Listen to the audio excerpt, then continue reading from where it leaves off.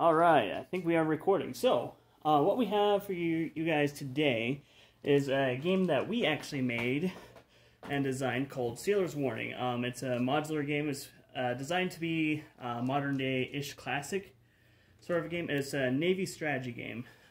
So how you play, I'll try to remember everything, but I've got all the rules that we wrote down to hopefully make this go smoothly, but, you know, we're not exactly the best at YouTube or videography. So, how you play is each player gets to start out with one of these tiles. So, these are, basically what this does is it creates a modular seascape space. So, what you do is you set down the boards into whatever configuration you want. You can do an even square, but line up your lines along your pattern, and each player gets one of these boards to set down. So you start with the first player. Whoever gets dealt the number 1 board gets to do it, and then on the back side there's a blank side. This is our test one, so it's a little bit beat up, but so what you do is you set the boards down, and then each player sets up their pieces on their individual boards. So they taking turns to do so, and then you set them up inside each of the squares. So this is so we're going to say that this is the anchor board, and then this is the ship wheel board for now. Okay, and then what you do. So right now this is just a 4-player game, but we're going to make expansion packs so that way that have different boards and different pieces. So that way it can be up to an 8-player game eventually. So that's coming. It's going to have different islands and everything on there. Islands are going to come. I'll explain islands in a second. But so first you set up the boards and you set up your pieces, and then what you do, the main objective of the game is to capture all your opponent's pieces. So the way you move is, say, this piece is here. You can move a knight's move in any direction, or you can move one spot in any direction. So this piece can move here, there, there, and it can move here. We'll explain landing on islands in a second as well, or there, or it can move any one of the spaces. One space over. One space, yes. So that's movement. It can move any direction one space. Now, this one, okay, so one thing you can't do is you can't move through islands. So like this piece, say, can't move through the island like that to get to there, but it can fall along here, do like a reverse knight move. So basically, you can do a knight's move, but it has to be an open ocean spot for it to move. Yep. So, so the next thing, if your main objective is to capture all your opponent's pieces, you have to know how to capture, right? So we're going to focus on these really fast. So basically how you capture is you flank. You surround a piece on 2 sides and capture. So like this, so say it's the anchor's turn, they move like that and capture that piece in the middle there. Now, if it was something like this, where the anchor piece moves here, even though it's sandwiched between these two, this piece is not captured because it's not on the orthogonal direction or something like that. It's not linear, more or less. So diagonals don't count for capture, but if we're to move like this, then that counts. That one's captured. So And then, so that is the primary mode of capture. Now, there is a secondary mode of capture that we've only, in one of our test games, we only had one person really dive into doing that too much. But basically what it is a ramming capture. So say this piece is here, and they feel like that there's no other good position for them to, no other good way for them to capture this piece. What they can do is they can ram it. So basically they land on it, they turn their piece over, and then this becomes a new obstacle, like a new island that people have to maneuver around. You can't land on that square anymore because it's considered a shipwreck. Yep. So, and there are other alternative ways of playing that include more shipwrecks and things like that. But we're just going to go over the regular game here today. So let me look through my notes really fast. So another way you can capture is surrounding a piece. So, or surround, if there's like two pieces right here, you can surround.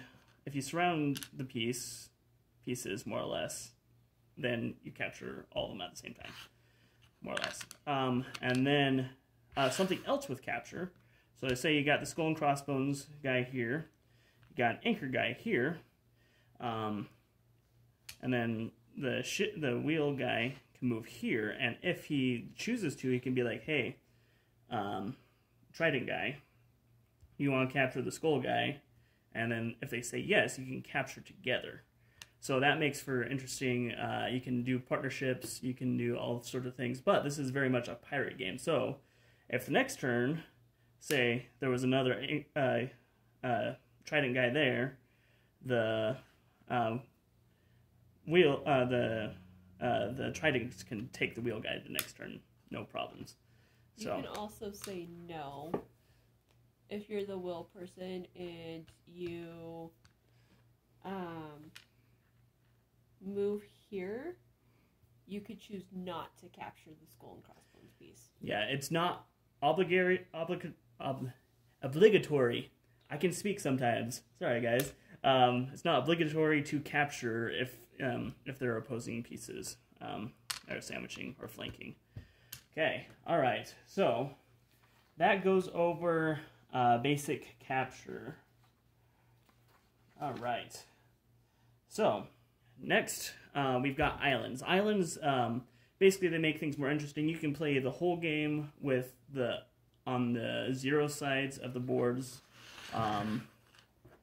which is just open ocean. This is our most damaged one right now. This is our play one. So you can find these online at our Etsy shop. By the way, this whole game is online on our Etsy shop. So islands are what really make this interesting because they create obstacles and they create like right here. This is a funnel point that people have to maneuver through, things like that. So what you do with islands? Okay, so we're going to bring our trident guy over again. Okay, so he can move a knight's move here. And he can stay either in the open ocean, or he can choose to land his ship. If he lands his ship, he kind of centers it on where he landed. And that is, it takes one full move to land the ship. And then also it takes one full move to get off the island. And then they can only move one space off. Okay, now why do you want to control islands? Or why do you want to land on islands? So, say this guy's right here. He controls these 3 areas of ocean, say. So, in other words, we're in effect, he's got his piece here, here, and here, all at the same time, because he's landed on the island.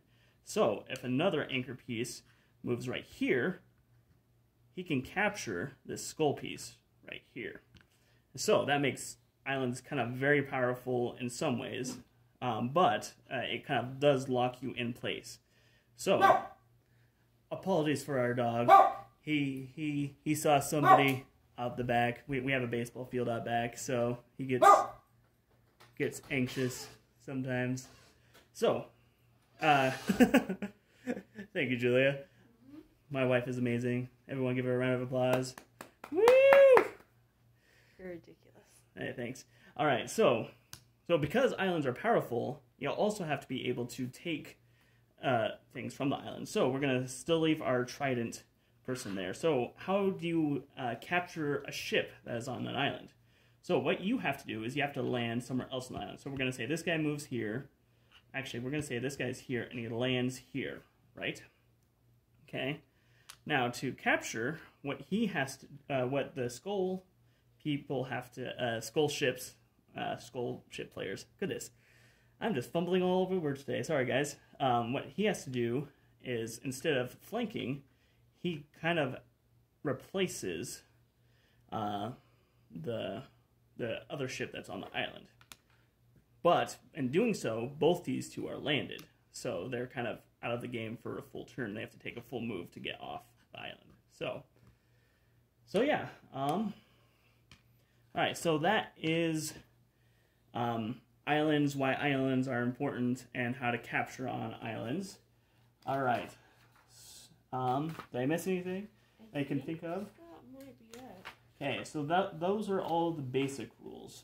Okay, so, and then the last basic rule is eventually you guys get capturing, and everyone loses pieces, things like that.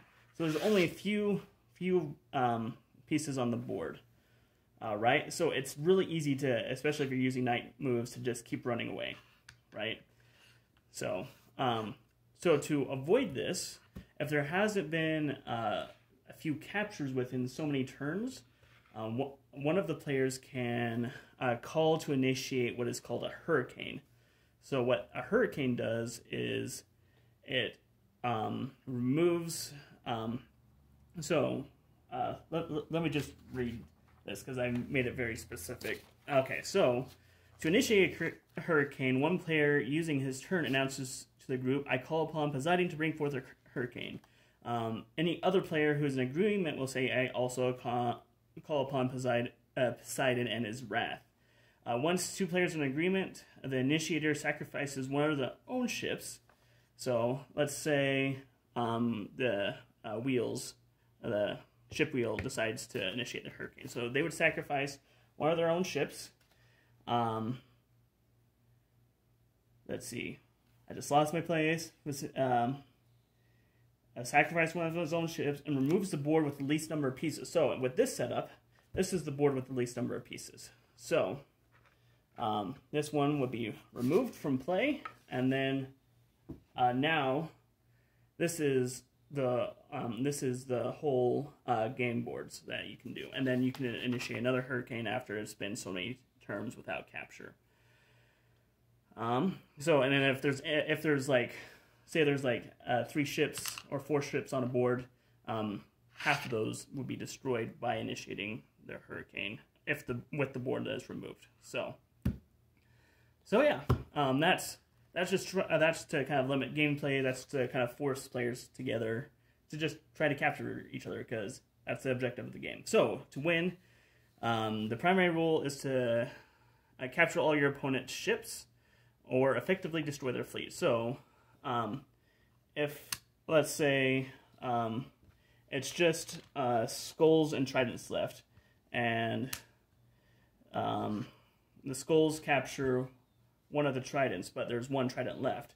This trident can't capture any of the other skulls without sacrificing itself.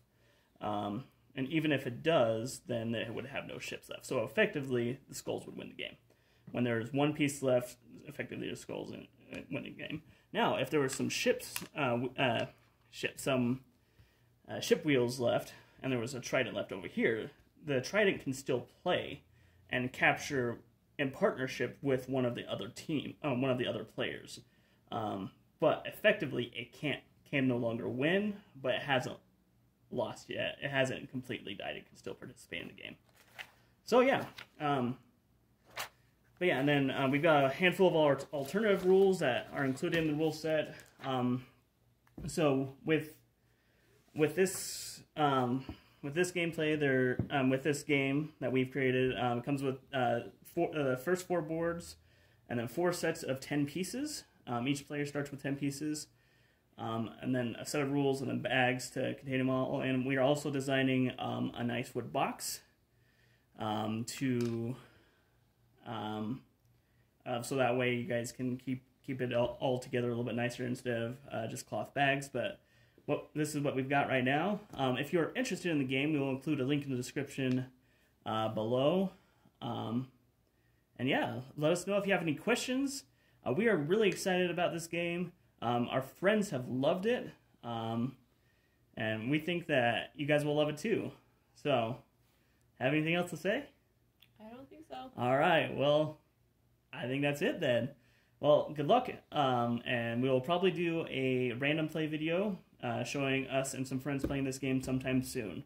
Yep. So be on the lookout for that. Subscribe to the channel. We mostly cover ancient games, medieval games, and how to play those, but we are designing some of our own too, just for kicks and giggles. So, all right. Well, thanks, you guys. Bye. Take care.